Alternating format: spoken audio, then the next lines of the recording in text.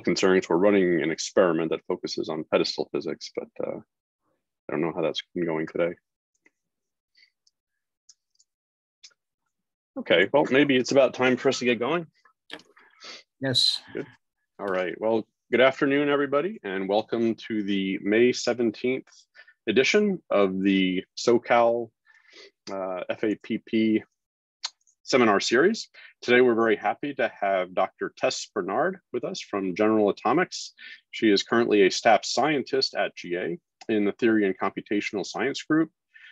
Previously, she had got her PhD working at the University of Texas, Austin, and she did her research by developing and testing and comparing models against the Texas Helimac, which is a relatively simple magnetized torus experiment at UT Austin. After graduate school, well, she also did some research while in graduate school at Princeton Plasma Physics Laboratory. And then after graduate school, took a postdoc at General Atomics through the Oak Ridge Associated Universities, and then became a full-time scientist. Her main interests are in the areas of modeling edge plasmas in fusion devices and validating those against experimental data. So thanks for an advance, Tess. Go ahead, it's all yours. Thanks for the introduction, George, and I'm very happy to be here today to present to you my work on the effects of neutral interactions in gyrokinetic simulations of magnetized boundary plasmas. I'd first Sorry, like to... We're not seeing your share screen yet. Oh, but, yeah. Yes. Thank you. Sorry about that. Yeah. Now you see it? Yep, looks good. Okay, great. So thanks again for having me, and I'd like to start by thanking my co-authors who assisted with this work. So most of us here are well aware that magnetic confinement fusion has the potential to provide clean and abundant renewable energy.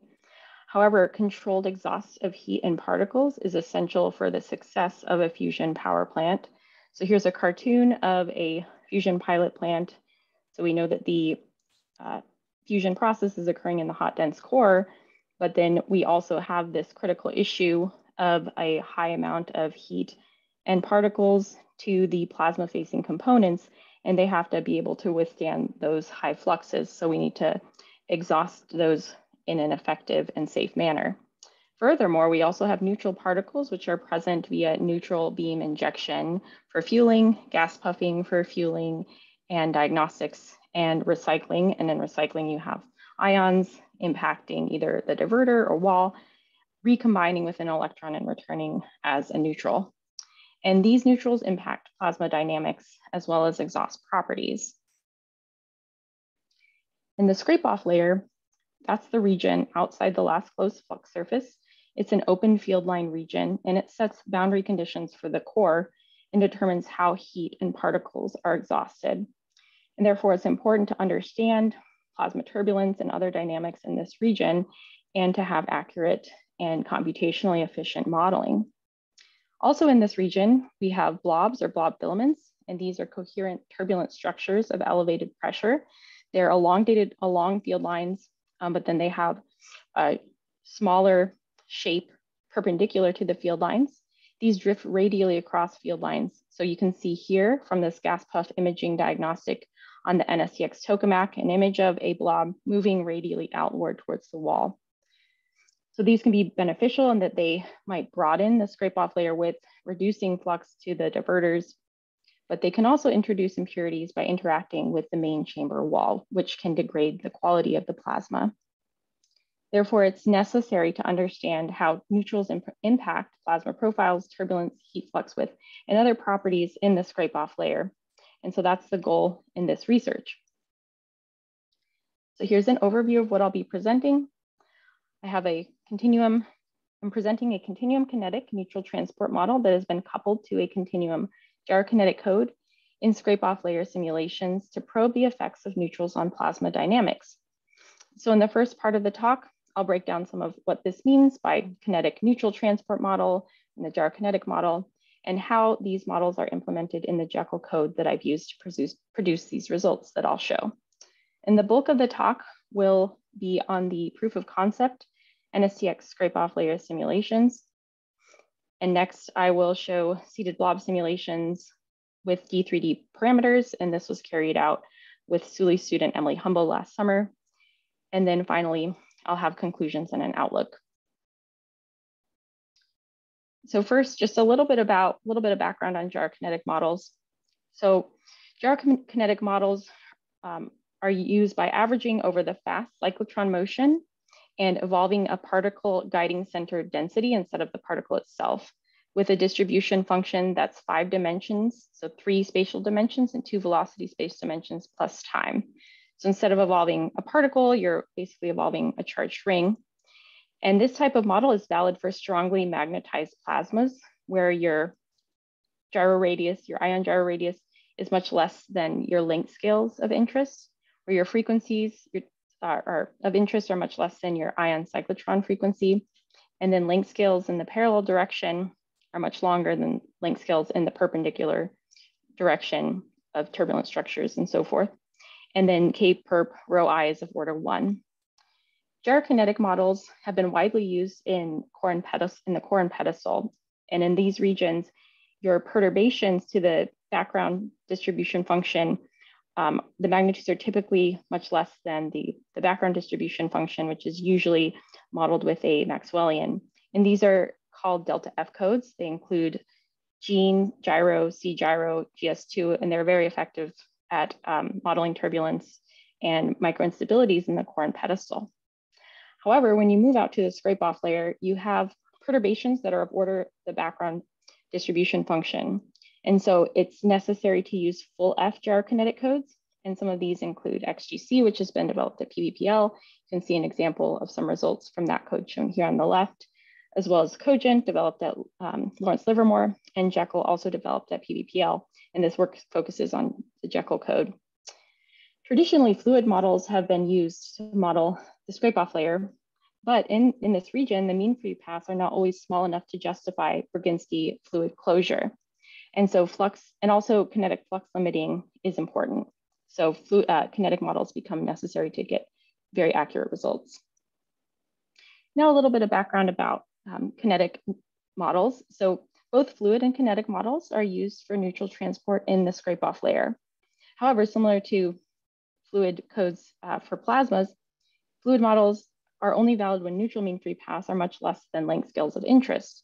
But neutral mean free paths can vary from centimeters to over a meter, and blob widths, which are a good typical length scale for the scrape-off layer, are on the order of centimeters. Therefore, kinetic Monte Carlo neutral codes are widely used.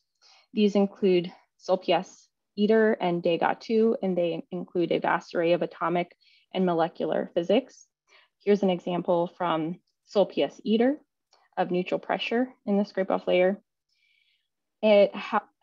However, these codes, such as Solpius-Eder, often couple to simple transport models for plasma that may miss crucial physics. And furthermore, statistical noise in Monte Carlo codes presents difficulties when coupling to Eulerian turbulence codes. Therefore, for that type of coupling, it's important to use a continuum kinetic model instead.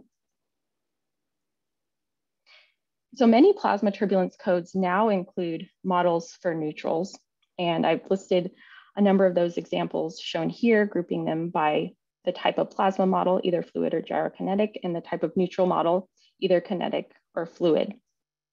And so this work focuses obviously on the coupling within Gkeyll, and we've coupled a continuum gyrokinetic solver with a continuum kinetic solver.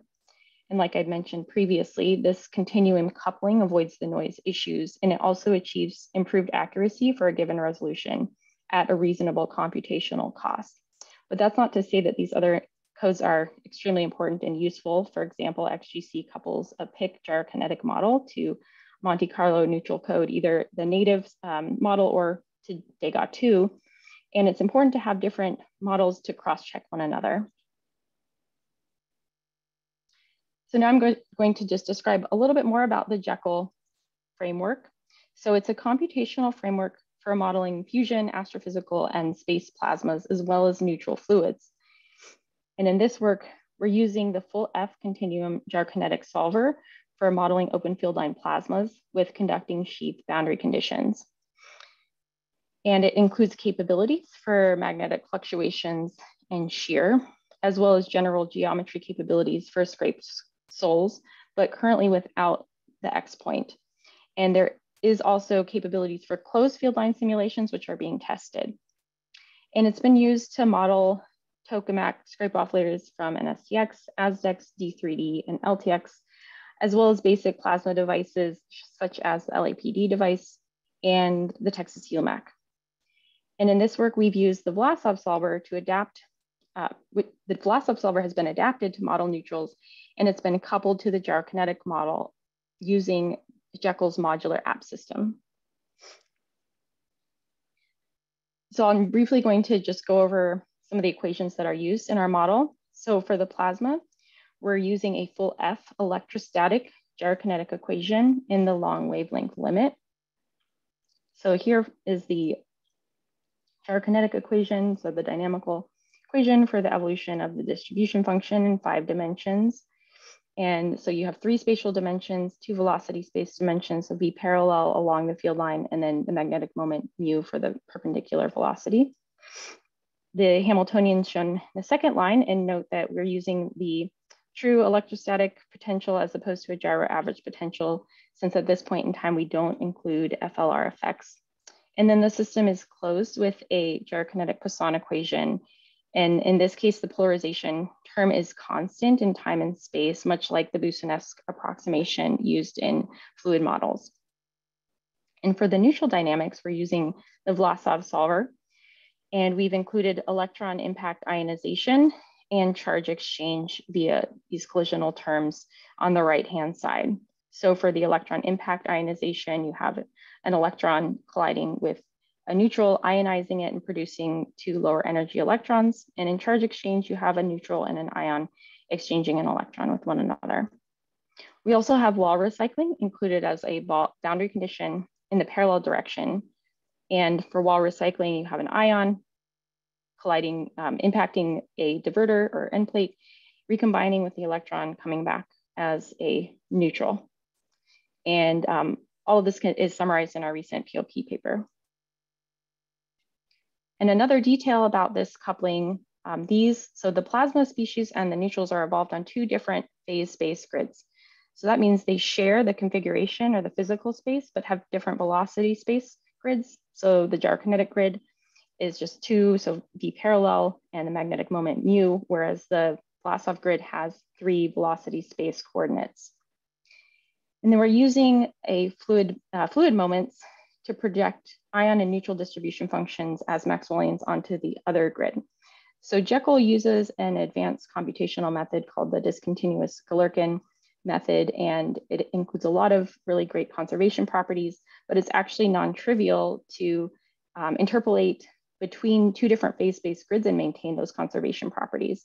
So that's important future work, but for the time being, we're using this Maxwellian approximation. And so that's highlighted in these neutral collision terms on the right-hand side. So this first equation is the electron equation, and we have the ionization collision term shown here. So this term represents the 2 lower energy electrons that are resulting from that process. And then in the ion equation, you have first the ionization term and then charge exchange. And then in the neutrals, you have, again, also the ionization charge exchange terms. And this model has been verified with against analytic theory and also benchmarked with the Degas to Monte Carlo neutral code. So now I'm going to introduce the NSTX scrape-off layer simulations. So first, we have assumed a simplified geometry, what we call a simple helical scrape-off layer. So we assume a constant curvature and magnetic field connection length. We don't include shear or an X point, and we're only including open field lines. So to help you visualize this, here's a cartoon of a tokamak.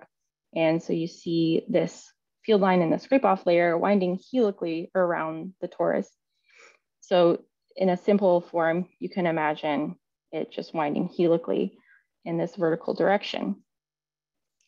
And then we also, so we have a field line following coordinate system in the code. So to help visualize that, here's a cross section of the NSTX device. And this is the scrape-off layer region that we are simulating. So you can imagine straightening that out. Then you have Z, which is the direction parallel to the magnetic field shown vertically here. And we apply conducting sheath boundary conditions at either direction, at either end. And those boundary conditions, they partially reflect electrons. So electrons that are able to overcome the pre-sheath potential are, they exit the domain, and then the lower energy electrons are reflected, and ions free stream out of the domain. X is the radial coordinate, and we apply Dirichlet boundary conditions in the X direction, and those are also called the conducting wall boundary conditions. And then Y is our binormal coordinate, and we use periodic boundary conditions in that direction. So for the simulations themselves, we have a simulation with neutrals that we compare to a baseline case without neutrals. And these are based on previous NSTX simulations with a connection length of 8 meters, a radial box width of 50 rho s, and we're simulating deuterium plasma, and we're using the electrostatic gyrokinetic solver to model the electron and ion species in 5 dimensions. So we're using a particle and heat source to mimic the heat source that happens at the midplane in the tokamak and flows across the separatrix into the scrape-off layer. But as I mentioned previously, these are all open field lines. So we don't have a real separatrix, but we can separate the source region from the scrape-off layer region to the right by this dashed white line, which I'm calling the quasi-separatrix. And then we are simulating the neutrals with the 6D Vlasov solver. We're including wall recycling with a recycling rate of 95% and a recycling temperature of 10 eV. And so those are applied in the Z direction, so same as the sheath boundary conditions. And then for radial boundary conditions for the neutrals, we have absorbing boundary conditions on the inner wall to represent neutrals that leave the domain, go into this core-like region. And then we have perfectly reflecting boundary conditions on the outer wall. So we're not including main chamber wall recycling at this time, though that is a very important piece of physics we plan to include in the future. And we're including ionization and charge exchange interactions. And then we have a volumetric particle source floor for neutrals to approximate the recombination rate, since we don't directly include a recombination model at this point in time. And so now we can look at the dynamic evolution of the density. So it's shown here is the electron density. So here's a little visual aid of what we're looking at. So here's that field line that I showed earlier. Now we're viewing it at the midplane and perpendicular to the magnetic field. So the field line's coming out of the screen. So we have the case with neutrals, so only the gyrokinetic species. And for those familiar with tokamak physics, this is similar to a closed diverter scenario. You can think of it that way. So you don't have the neutrals penetrating up to the midplane. On the other hand, with neutrals, in which we've coupled to the Vlasov neutrals with the 95% recycling rate, you can think of this like an open diverter scenario where you have neutrals penetrating up from the M plates to the midplane. And these simulations are run to 0.4 milliseconds. So that's about 4 ion transit times. And the case with neutrals took about 5 times longer than the case without neutrals. And so this type of computational cost is still very reasonable, considering these are 2 coupled kinetic codes, and there's still room for optimization, which is ongoing in Gkeyll as we're moving to a new version of the code. And so here, looking from left to right, you see the case without neutrals. And as you'll notice, once it evolves, there's a steeper density gradient. In the case with neutrals, the background density as it approaches the quasi-steady state is flatter. And then something too, which seems anomalous, is this high neutral density on the inner wall, and on the inner wall of the boundary or the domain. And that's due to this conducting wall boundary condition for the plasma. So obviously the plasma would not go to 0 as it's doing here. And as it goes to 0 in the simulation, then the ionization is no longer happening. And so the neutral density increases. And then also keep in mind that if we had a main chamber wall recycling, the neutral density should rise as it moves out radially. But there's still a lot of interesting physics that we can observe even with these limiting assumptions. And so now moving along to some of the quasi-steady state profiles, we're taking a look at the midplane. And then for reference, I've just included a grayed out region to represent that source region. The dashed black line is that quasi-separatrix. And then we're more interested in the profiles and dynamics in this scrape-off layer region to the right of that. So as we might expect, by including ionization and keeping the midplane source the same for both cases, the case with neutrals has a much higher density, about a factor of 3 higher. And then we're also observing density flattening. So when you normalize these to their respective maximum density, plot them on a log scale, you see that the case with neutrals is much flatter. And this is similar to experimental observations of the so-called density shoulder, and also observations with GBS. And then you can also see differences in temperature. So with those neutral interactions, the ion and electron temperatures decrease through the charge exchange and ionization processes respectively. And so we can also look at the pressure profiles, which because of the decrease in the temperature are much more similar than the density profiles were. And then because this open field line simulation has bad curvature everywhere, the curvature drive is the main turbulent drive in these simulations. And as a proxy for that, we can calculate the interchange growth rate. And that's shown in this middle plot. So you can see that that's reduced for the case with neutrals. And then there's a corresponding decrease in the normalized density fluctuations shown on the right-hand plot. Next, we can look at the different flows and fluxes. So in this first plot, we've normalized the radial flux to the background density, and we find this decreases with neutrals. Similarly, there's a decrease in the normalized parallel electron particle flux. And so this decrease in the parallel flow could be contributing to that density flattening. So as the parallel flow becomes less efficient.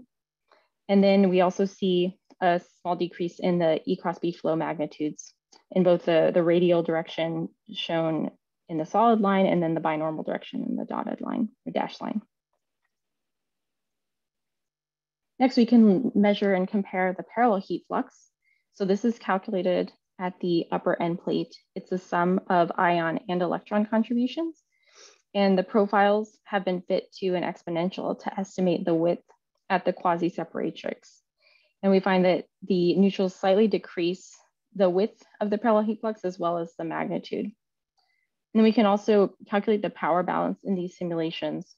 So they both have the same input power, but in the case without neutrals, the only power loss is through the parallel heat flux to the end plates. And summing those contributions gives the orange line, which approaches 0, thanks to the conservative properties of the Gkeyll algorithms.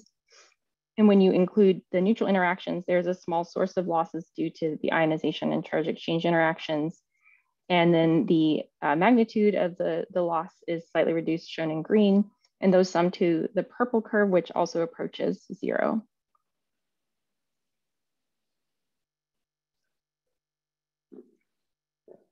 Next, we can investigate some of the turbulence properties.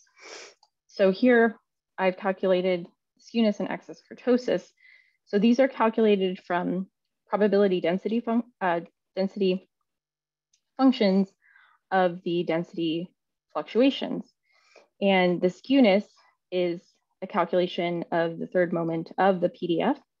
And it's a measure of, just like it sounds, the skewedness of the PDF, which tends to skew positive in intermittent turbulence situations, as one would find in blobby turbulent scrape-off layers. And then the excess kurtosis, which is the fourth, related to the fourth moment, is a measure of the tailedness. So in these scrape-off layer scenarios with blobby turbulence, the skewness and kurtosis are measurements of the intermittency, and they tend to be positive. And so these are, when we include neutrals, those are reduced. And this is primarily because of that higher background density that we observe. So the deviations from the background are smaller than in the cases with without neutrals. And then we also compared the radial correlation length, which mostly similar, but then deviates at higher radii. And then the autocorrelation time is a bit higher for the case with neutrals, suggesting possibly longer temporal coherence of the blobs. And so speaking of blobs, we can investigate those dynamics a bit further. We have a blob tracking algorithm that we've used to identify blobs by density contours that are 2 standard deviations above the background density.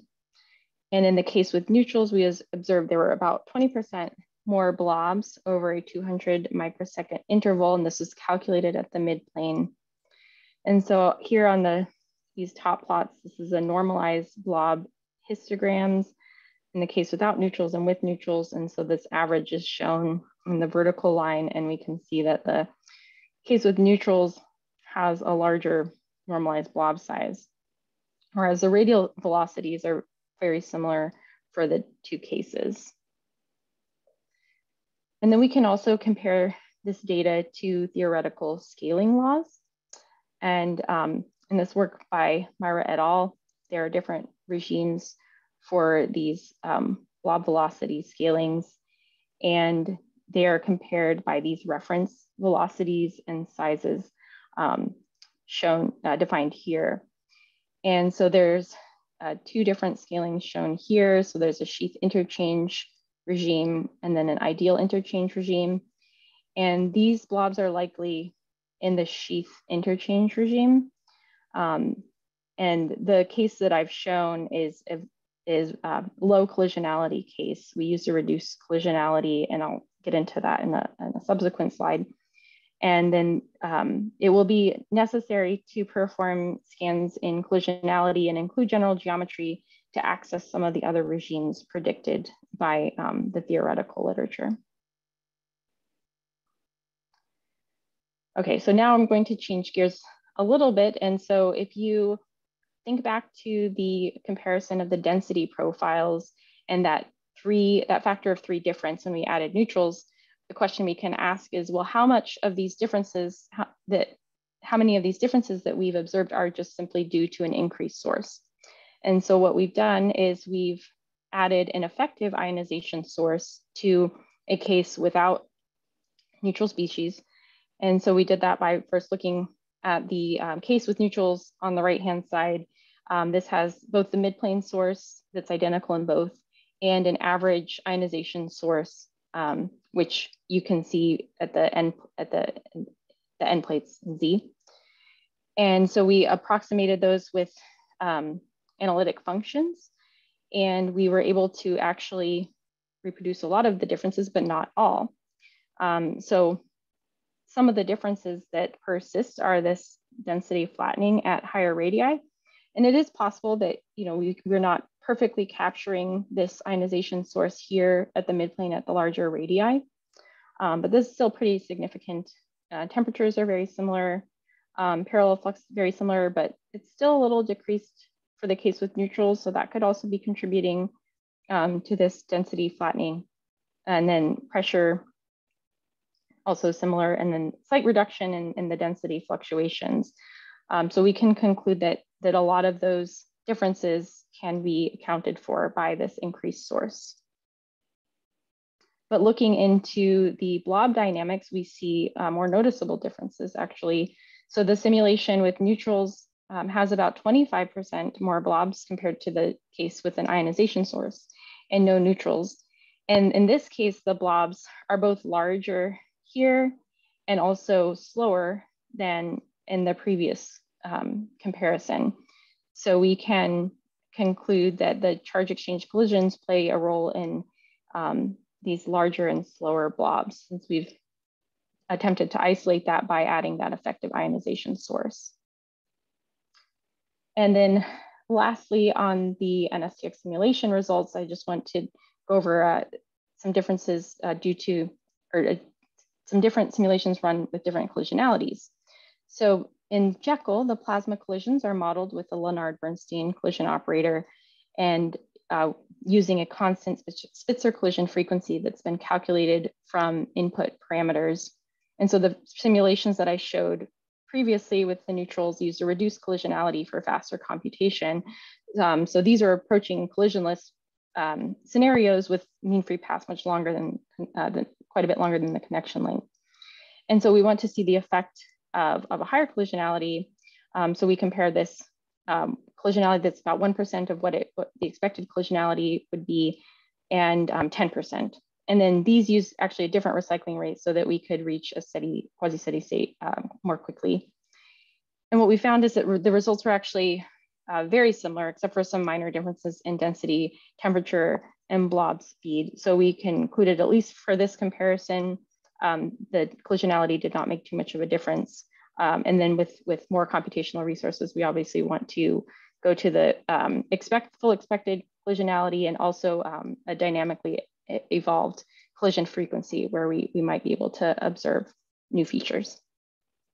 So I'm just going to briefly summarize these NSTX simulation results before moving on to the next section. So including neutrals resulted in a flatter density profile. These interactions appeared to reduce curvature, normalized density, turbulence fluctuations, flows, skewness, and excess kurtosis. There were not significant changes to the parallel heat flux width. The case with neutrals had more blobs, which were more uniform in size, but have similar average velocities. Isolating the ionization source showed that charge exchange collisions produce some density profile flattening and larger and slower blobs. And then increasing the plasma collisionality had a minor effect. So next is the seated blob simulations with D3D parameters.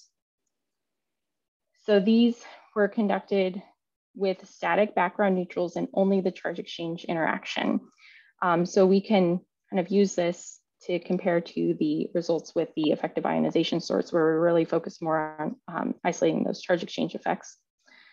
And we have three cases, so no neutrals shown here on the left. Center shows a case with a neutral density that is 10% of the background plasma density. And then finally, a neutral density that's 100% of the background neutral or background plasma density. And we can see that the blobs are more compact as the neutral density is increased. And it's maybe a little bit difficult to see here, but they're also moving more slowly, which I'll show in the next slide or two. And so we can estimate the radial blob velocity by modeling the blob as a circuit and then using the quasi neutrality condition, grad J0. And so blobs, they move radially outward, according to this model, by this internal polarization. So this internal polarization creates this radial E cross B drift of the blobs.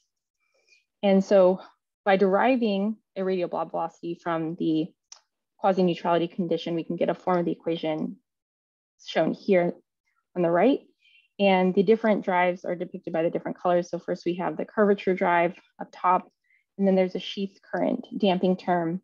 And then there's also a neutral charge exchange damping term. And so as part of Emily's work with this, the Sully student who worked with me last summer, she developed a blob velocity tracking algorithm. And the results are shown by these diamonds in this plot on the left. And we compared those to the theoretical predictions given by that equation on the previous slide. So there's fair agreement here and less so at the smaller blob size. And so we're still investigating the source of those differences. And then, so keep in mind that the equation from the previous slide is derived from a fluid model, and we have a gyrokinetic model in Gkeyll.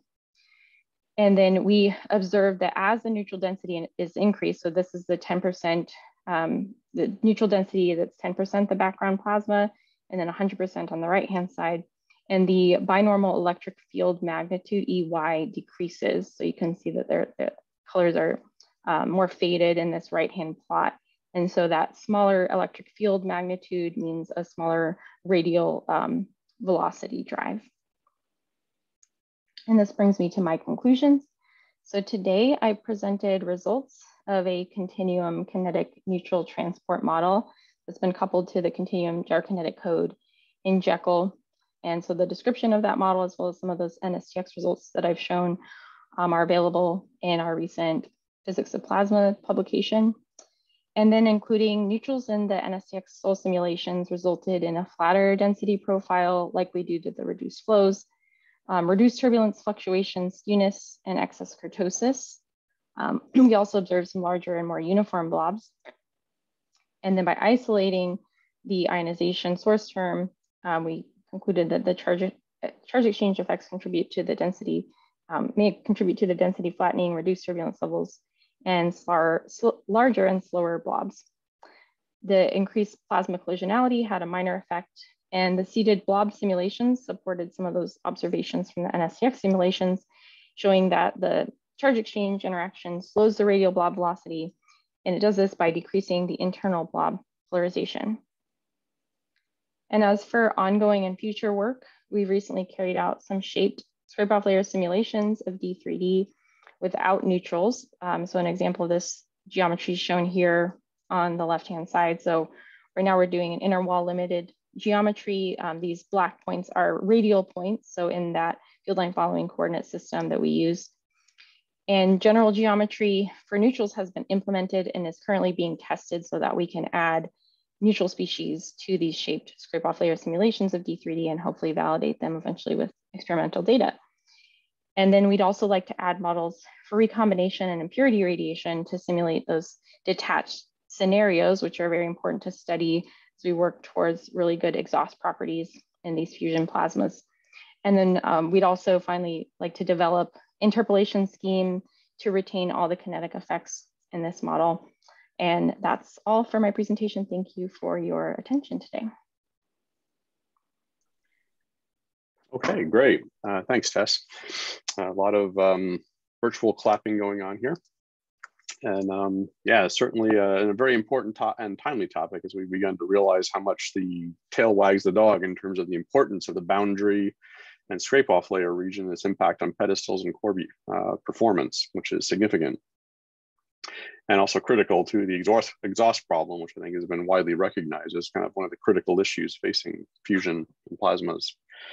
So anyway, this talk is open for questions or comments. If anybody has one, please use the virtual raise hand feature in Zoom. So while people are thinking about it, I guess one question that comes to mind is that I'm not really a boundary expert, but I hear a lot about flows, in particular E cross B flows and diverter flows in the boundary region. And just wondering how those are included or how they might impact the results you've been showing here. Is that an important effect? Does it affect neutrals as well as the plasma species? Should we be worried about that? So at least in terms of these equations, these models, those are included and they are calculated through the electrostatic potential. So that's how we're measuring them here. We haven't done any investigation yet into things like zonal flows. Obviously, there's been some important work at UCSD, in particular on the effect of neutrals on zonal flows. And that's something that we've discussed doing, and that can be done even in simpler geometries. So I don't have any specific answer at this point, but they are important. And for things like the density shoulder formation that I mentioned, the parallel flow comes into play there.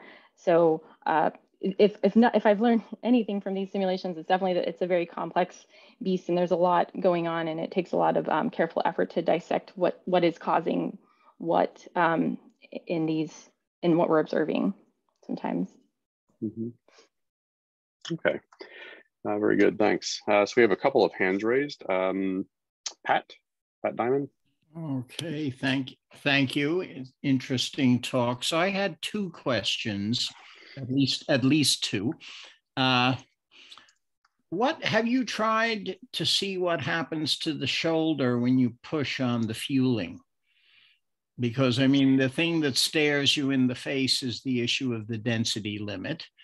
which you can't really address with a scrape-off layer simulation alone, but there are people with stories about density limits trying to link it to the behavior of the shoulder. So I was wondering if there were any hints emerging, say, would be a strong fueling regime. So there's, so these aren't the cheapest simulations, but we have been able to do a number of different recycling, different recycling coefficients. And so you do see an increase in the profiles and somewhat in the flattening, but to capture the physics that you mentioned, like the density limit, we're probably going to need the full geometry and the closed, crossing the separatrix, the closed field line region. But yeah, it's a very important question. The other thing too that's really necessary in these that we don't have yet is the main chamber wall recycling. And that's not possible with the current radial boundary conditions, so the conducting wall boundary conditions, because there's obviously no plasma going into the wall. But in the shaped plasma scenarios, we have boundaries where you can have your plasma species because of the grad B drifts going into the wall. And so we can add that in those simulations and hopefully investigate that a bit more. All right, well, that will be interesting. Of course, ultimately you need the main plasma, of course. Second question was on the blobs. Have you at all looked at the statistics of the potential or vorticity field? The experiment, obviously the blob is something like a density perturbation with a convective cell. Now, the experimentalists, with our chairman in mind, being limited souls, can only measure density efficiently. But since you have the simulation, you would be very interested in the statistics of the things like vorticity. And I would, your result on the charge exchange damping, that points strongly in that direction. Yeah, so that's important. We haven't, so obviously with the seated blob simulations, it's a bit easier, because we have this, we can look at the electric field. And the vorticity is really important. And so there's something interesting too in these seated blob simulations that we discovered. So we were comparing with the fluid model, and this charge exchange, the charge exchange collision enters through this vorticity, and it's perpendicular, and that's not directly in the gyrokinetic equations. When you take the take the moments of the gyrokinetic equations, and yet we're still seeing a similar effect.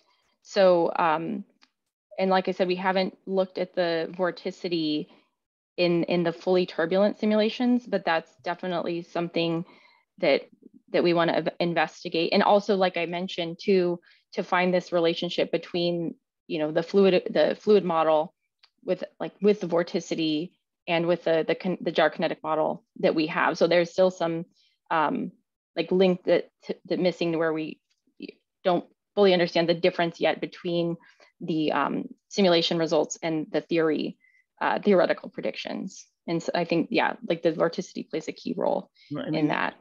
I think in terms for vorticity, I think it's going to be, not only will the gyrokinetic equation be important, but also the how you handle the polarization charge in the Poisson equation, right? Because yeah, and so like I said, right now we have this Boussinesque approximation, and it is important to relax that. And there's been a lot of good work with the drift-reduced Briggsy fluid models to relax that approximation. And that capability is available in Gkeyll, but no one has tested it yet. And yeah, I agree with you that would be a good thing to test with this.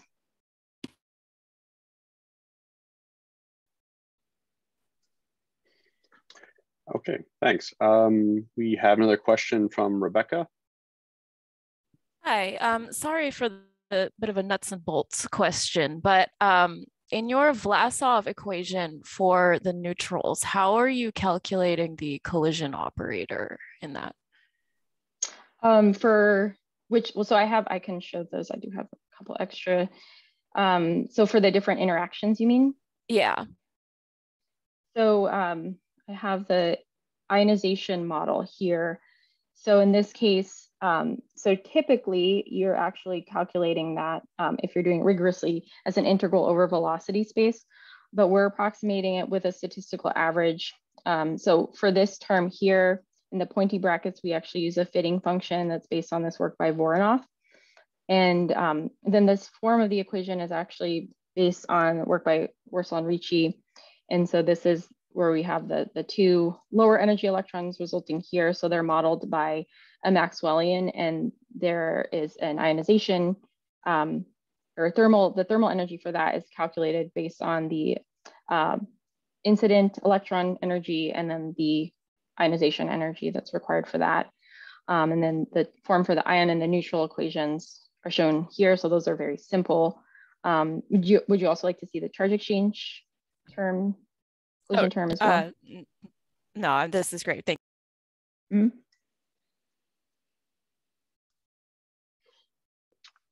Okay, do we have other questions or comments? I have one. There's been a lot of interest and excitement lately over the prospects of negative triangularity shaped plasmas. And of course, a big aspect of that seems to be their differences in their near boundary behavior. Potential for lower heat fluxes, things like that. And other surprises like low or very high LH power thresholds, which may be a good thing. So I'm just wondering, you probably haven't done simulations of negative triangularity, but are you looking into that, or do you have any insights as to how that might impact scrape-off layer transport turbulence? So I've actually set up the simulations, so with the geometry and run them, but there's for some reason they're much slower. There's a much smaller time step.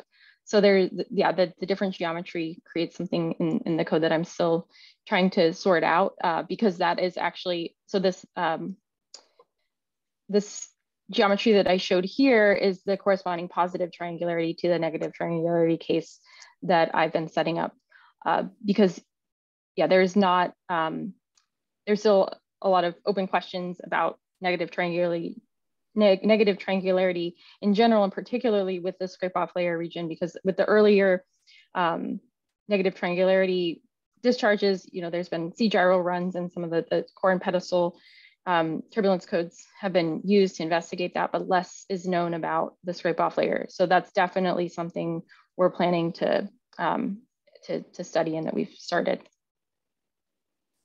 But yeah, at this point, I don't yet have any insight as to the differences in the scrape-off layer between these two, but I'm hoping that by this comparison, we'll gain some of that insight. Okay, well, we'll look very, very forward to those results. It sounds very exciting. I'm not seeing more questions, so maybe I have one final one here, and that's you mentioned something about detachment, but I guess that's become a common theme, is how that impacts diverter and pedestal performance. I'm just wondering, in your simulations, have you considered detachment, or how does that alter the sheath versus midplane dynamics? Yeah, so to really model those well, we need models for impurity radiation and recombination, so that you have that basically that cloud of neutrals that's protecting the diverter. So you're getting to those low temperatures near the diverter plate that's providing that buffer for the flux of particles and heat from the core. So really trying to isolate and separate those two. But yeah, at this point, so we're limited computationally because it's with this model computationally expensive to get to the lower temperatures that are required to model detachment, while simultaneously being able to model the temperatures at the midplane that are much higher. So yeah, there's a number of improvements that we're considering to be able to move towards that, because this question of detachment and how you can create this situation to preserve the integrity of the core plasma is obviously really important. Would you be able to, like, I guess an aspect of it is that you no longer have uniform plasma pressure along the field line, as I understand. Would that be, do your codes assume a uniform plasma pressure or Gkeyll? Along the field line? Mm-hmm. No, yeah, so we have variations along the field line. That reminded me of something too that I wanted to say, and I forgot. Maybe I'll think of it in a sec. There's more questions. Okay, thanks. We do have a couple more questions. Another one from Pat. Go back again. So if I understood you correctly, you were doing conducting sheath boundary conditions? That's right. So there was a TTF talk by the Gkeyll group exploring different boundary conditions, in particular kind of resistive sheath and things like that, from a different branch of the enterprise. I'm curious if you looked at the effect of that on say, your conclusions concerning blobs. I have not, but that's a really interesting point because I know some of the folks at Virginia Tech have even been modeling like the inverse sheath. Is that what it's called? The negative sheath that. So they've been doing, and they're using also the fully kinetic Vlasov model for some of those investigations. But yeah, that's important to kind of change some of the sheath characteristic and see how that can move the blobs from one regime to another. You would think it would free them up. It would, right? It would, to some extent, decouple them, or at least weaken the coupling to the boundaries. So you might get more interesting blob dynamics. But that, that's a speculation to be evaluated. So. Yeah, and that would be something good to test too in just the seated blob simulations.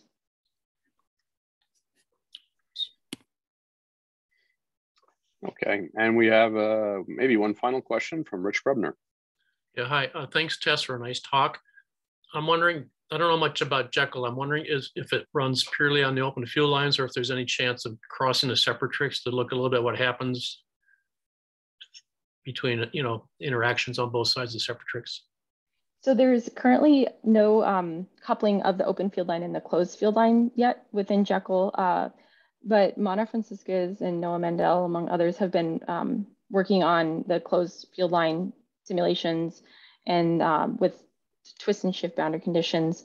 And there's a paper under review. It's either Nuclear Fusion or Journal. No, I think it's JCC or JCP. Sorry, and it's on arXiv as well. That shows that the closed field line, but we haven't yet coupled it to the open field line. But that's our goal, because they're obviously both important, and to also have that self-consistent sourcing of heat and particles across the separatrix. Okay, thank you. That's very nice to hear that. I look forward to results someday. Yeah, I think Rich's question and comment gets to an important point just about how the edge fueling impacts the pedestal and then ultimately the core. And certainly in areas there's been a lot more attention paid to with concern over density limits and increasing the pedestal, et cetera, pedestal height, et cetera. Great. So with that, I don't see any more questions. So maybe one last time, let's thank our speaker, Tess, virtually. Thanks very much for the lots of virtual applause here, and thanks for the very nice presentation. And look forward to doing some future comparisons with your simulations. Absolutely. So thanks for having me. Yeah. With that, we will adjourn and have a nice couple of weeks, and then there'll be another seminar. Thanks again. Bye, everybody. Bye. Thanks, Tess.